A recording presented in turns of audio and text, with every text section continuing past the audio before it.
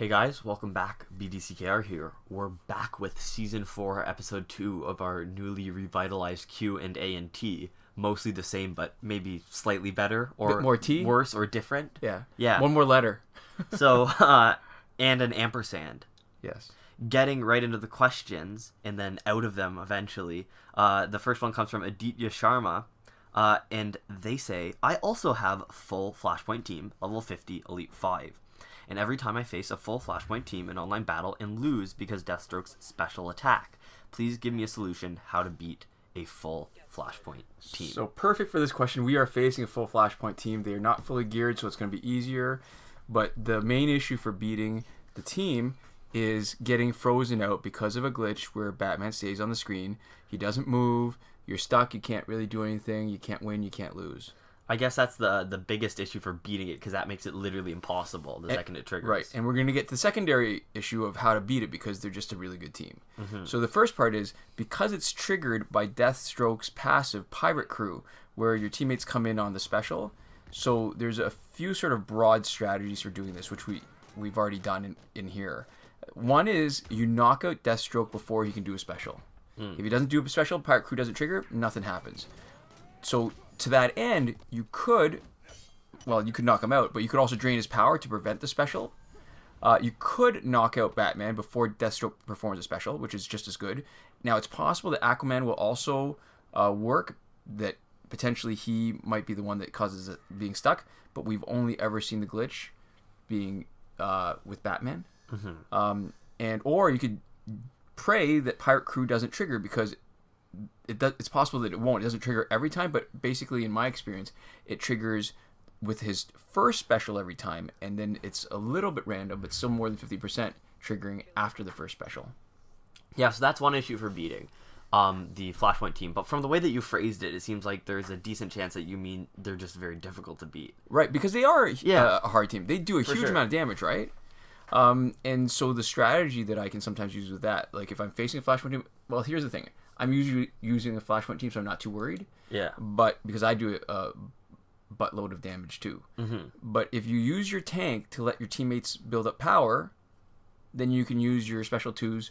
They're not exposed as long because they do so much damage, right? The crit damage and the crit boost with the destructive blows that you can't. There's not a lot of room for mistakes. Or you use your basic damage dealer to take them out as quickly as you can, because that takes less time than it does to build up specials usually. And even if your team is built for specials, it doesn't it's often not that effective a strategy, because you need to hit them a few times, and the more you hit them, the more chance they have to hit you. Oh, you know what's something really interesting that occurs to me? What's interesting? Flashpoint team. So if we look at the broader carry, not just beating a Flashpoint team, but winning in the context of a Flashpoint team. Oh, defense teams. Right, so we leave this team up all the time. We play with it, and we leave it up. And I don't know if you noticed when we started the screen, you could see that in this video, there were 4 defensive wins in a row that were showing up on the screen. Yeah, which is pretty great. That's actually a pretty high level of consistency. Right, but the danger with the Flashpoint team is, well, you see it when you get stuck and you can't finish the fight. Exactly, because there's no way to end the fight, so there's no way for you to beat them. So there's no chance. Even if somebody doesn't want to rage quit against your team, if they can't beat it, they quit, you get no points. Yeah. So if you're using a full Flashpoint team and leaving it on defense, you're going to miss out on a lot of potential battle points if you cause the glitch for someone fighting against you. I never even really considered that. Yeah, so what you really need to do, so because if they fight and they finish the fight, there's a good chance you're going to win. So don't leave a loadout with a high chance of Deathstroke doing a special early. And you would think from our loadout that there's a high risk, given that Deathstroke has Ra's al Ghul Scimitar. But Flashpoint Batman, he's in the first slot. He doesn't have any defensive gear. He's got no defensive protection. So someone who's trying to avoid the glitch can by just knocking him out. Then it won't happen. So when we look back at the stats for winning defensive fights, we can see that many of them, Batman was knocked out, and he's often the only one after having done very little damage. So last season, we won 22 out of 29 fights, which is pretty decent. Given that we're earning between 8,000 to 10,000 battle points per fight, where it's the equivalent of another 44 wins for really nothing, for those who care. Yeah, so that's pretty significant. So there we go. Our next question comes from Ro2468, and this is just a snippet of a larger comment. But they say, my tank setup is Godly 4th World Chestplate, LexCorp Helmets V2, and Killer Croc Evolved. And then in brackets, it's a fantastic card, which I rarely see you use. Why is that? And so that's what we're going to address specifically. Right.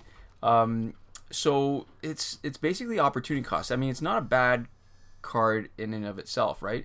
The Killer Croc companion gear has no pretense about being anything except defensive gear, right? So 30% damage reduction on specials, 20% damage reduction on basics, and 30% damage over time damage reduction for Suicide Squad teammates. So, you know, if you're going to use it, you definitely put it on tank. But, okay, so let's take a look at all 3 abilities. The big damage over time isn't a common problem, and it's an ability that only helps Suicide Squad teammates, so that makes it even less useful. Yeah, it's a really specific ability, and it only affects really specific characters. So the combination, the chance that you would have been playing with a team that could benefit from it, and it would come up is pretty remarkable. Really, really low, I'd say. Sure. Exactly. The other ability of 30% reduction on specials, that sounds pretty good, and it is, but if you're not blocking, damage from special 2s is typically high enough that you're still getting knocked out, unless you're blocking.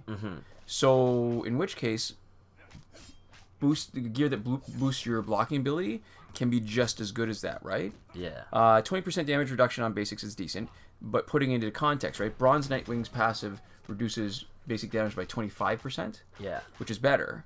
And Silver Nightwing's passive, 50%, is the best. I mean, ideally, if there's a good gold Nightwing that had like a 50% basic damage, this would be a great gear on him to make him kind of the ultimate tank, right? Because taking even less damage would just make it really, really difficult for people to kind of crack him open, right? And really get at him. Yep. But as is, it's not enough to really be totally transformative. It's enough to be good. It's good. It'll help. Right. But now, if you compare that with our favorite tank loadout, right? So on slots, we've got Astro Harness on Aquaman, right? You can see it right now. He's got 3 periods of invulnerability. And if you've been watching our weekly Q&A&T videos, you'll see how useful it is when you're facing Killing Joke Joker in first slot. All 2 of them. Yeah, right. So we tag him in as our tank immediately after knocking out Killing Joke Joker. And Aquaman eats a super, if you tag him in at the right time, takes no damage. And I think we've demonstrated a couple times already. So sometimes we don't even need to do that because of Deathstroke's extended special 1. So when they tag in, they've got they're still taking more damage, and I can often do another special 1 even when they've got 3 bars of power. Yeah. But that's a whole other story, right? The fourth world gear set, the chest plate we've got, there's 20% take no basic attack damage, which on average is as good as a 20% basic damage reduction that you get from Killer Croc. That's true. But you get a 40% health boost too. Plus 30% reflect all specials while blocking. Yeah, so that actually, when you put the 40% health boost, you essentially get more bang for your buck. Right. That, from basic damage. You get the same amount blocked, but you also get more health, so when they do hit, it's less damaging to you. Right, for the slot, you're just better off when you're using it for tank. Now, the last thing we got is the Fourth World helmet, and it's got a 25% blocking boost, which is also really good. But the key is that it's a second piece of Fourth World gear, which gives us a revive with 31% of health. Yeah. So using Killer Croc companion gear to replace any of the 3 pieces makes our tank weaker, less effective as a tank. And, I mean, that being said, if you're talking you as in us, or you in general, we still do see Killer Croc companion gear on opponents. But I wonder if that's related to the fact that Survivor's been glitched on Android for months, where it doesn't give anything except for the Suicide Squad gears. That's actually a possibility. You've made a bunch of connections today that I don't actually think I would have considered otherwise. Yeah, I wouldn't have thought of that. I think it's possible. So we actually answered most of your question originally, like in the comments, but I thought this sort of was worth a little bit more rambling. Yeah, and so as a springboard into some kind of really full-on rambling, we've got 2 questions here. I don't know if we want to talk about one than the other, maybe. And we might need extra footage to do that. Yeah. So the first one comes from Zildjian Rucker. Might have mispronounced that. Did my best. Powered through it. Let me know if it's wrong. We always like learning how to pronounce things and being a little better kind of spoken in that way. Right. So anyways, they say, hey, so I was thinking today that maybe Injustice is about done coming out with new content. The way they're pushing the new challenge characters so people can get multiple copies. Just a thought. Would love to hear what you guys think. So what do you think? Do you think they're done? I think they're slower. I think they're always getting slower. I don't think for a while now they've sped up at all in the rate that it's coming out with. But I don't think they're done yet. I feel like they've produced for a long time, and although it seems like some YouTubers are actually fully moving over to Injustice 2, I feel like overall there's still enough community support for Injustice 1, and I think our channel is proof of that. Yeah. That there's at least a decent chunk still, to the point where where I don't think they're finished with it yet. I hope they're not, and I don't think they are. Now, see, my gut reaction, because I hate being wrong, my gut reaction is say we're in such uncharted territory now with a mobile game that's been around for more than 4 years. Oh, for sure, yeah. That the fact that they have any content that you can say is new, even in the last few months, is really impressive, yeah. It is. Especially because it's a game that doesn't actually have as much online interaction. I know the more popular games that can sustain themselves for long times, like Clash of Clans, are really, really, really heavy on online stuff and interacting, like there's social elements and all that stuff. Sure, so you don't need new content, right? Yeah, where the only social element is basically like talking about forums and stuff. Yeah, so forums, this YouTube channel, other people who have their own stuff, and like the GameFAQs board and stuff like that, and the Reddit, right? But there's no real like social interaction baked into it. And I gotta tell you, GameFAQs board has been dead lately. There's really been hardly any kind of action on that. So yeah, I think what we got has already been much more than I think we had any right to expect from them. And I remain hopeful that there's still more. And I think there probably is some. Speaking of connections, though, this is like the perfect example of the fallacy of inductive logic. Is it inductive? So inductive means you look at what history has shown you, and based on what history shows you, this is what you expect in the future. So what history has shown us is that every time people have said that Injustice is dead, it hasn't been. But also, on the other hand, I guess there's been a bunch of other games that NetherRealms has abandoned when new... Well, technically, the thing about Injustice is that newer stuff came out, and it was worse, and then we kept on working with this. And the reason why is because you never had the same kind of adopt base with the new stuff. I think we might be getting a similar kind of adopt base with Injustice 2, which is the only thing that I think puts us into maybe a little more jeopardy. Yeah.